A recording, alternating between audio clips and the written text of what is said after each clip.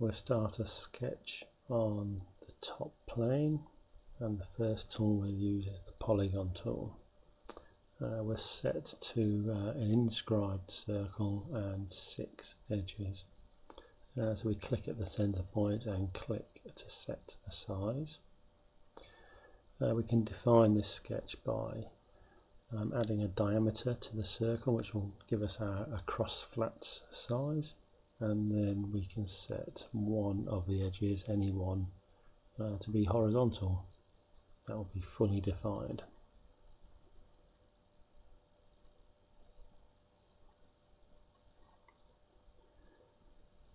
We can extrude,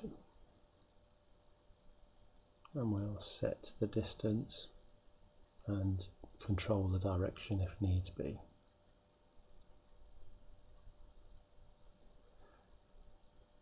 Okay, to this part now we'll revolve the flange.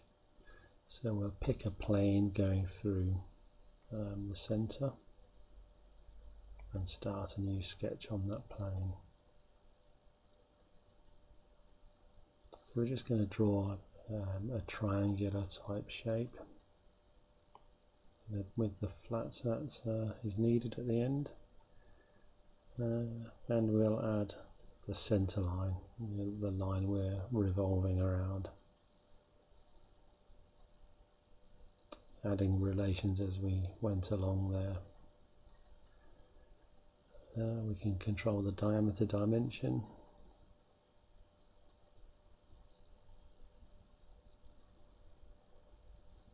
and we can add a length of line there. We'll just press escape to come out of diameter mode. We'll set the length of the line, and then selecting 2 lines to add an angular dimension, 30 degrees.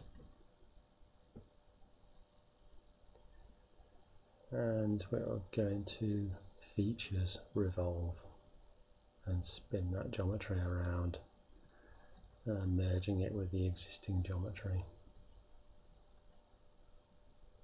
We've got 2 features in the tree, and the next feature will be a revolved cut. So we're looking for a plane that goes through one of the straight edges, one of the straight sides of the hexagon.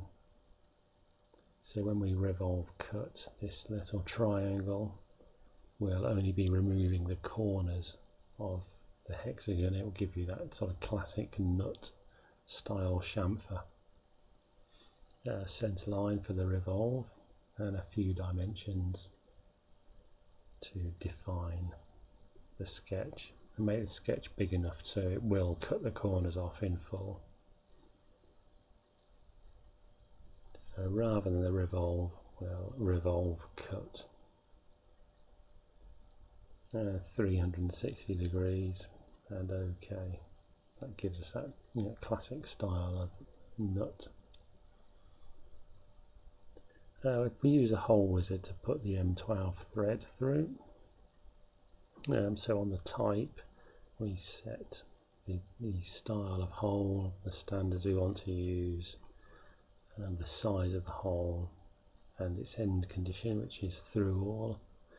Then selecting the positions tab, we'll click on the face where the hole is to start, and then place a position for the center of the hole.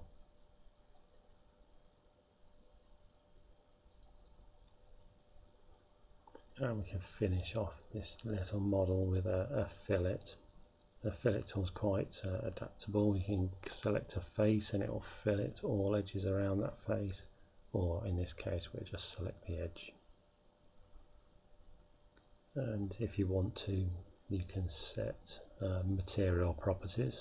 So right click in the tree, we pick a plain carbon steel, and then if you want to go further you can go to the evaluate tab and select mass properties. It'll tell you how heavy that part is going to be.